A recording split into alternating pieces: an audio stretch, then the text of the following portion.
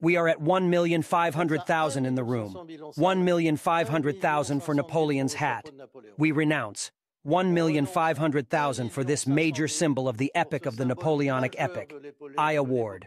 1,500,000. No regrets. Awarded. Well done, sir. A faded and cracked felt bicorn hat worn by Napoleon Bonaparte, sold for $2.1 million at an auction Sunday of the French emperor's belongings. The previous record was held by another one of the emperor's hats, also sold by Osenat in 2014 for $2.06 million.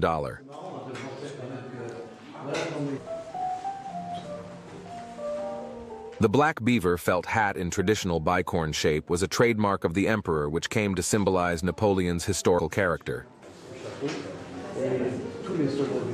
It was worn en bataille, that is, with the corns parallel to shoulders, as opposed to most of his officers who wore their hats en colonne, that is, perpendicular to the shoulders.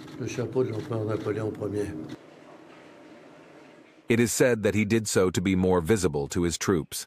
The bicorn hat, together with the frock coat, forged the myth of the soldier emperor.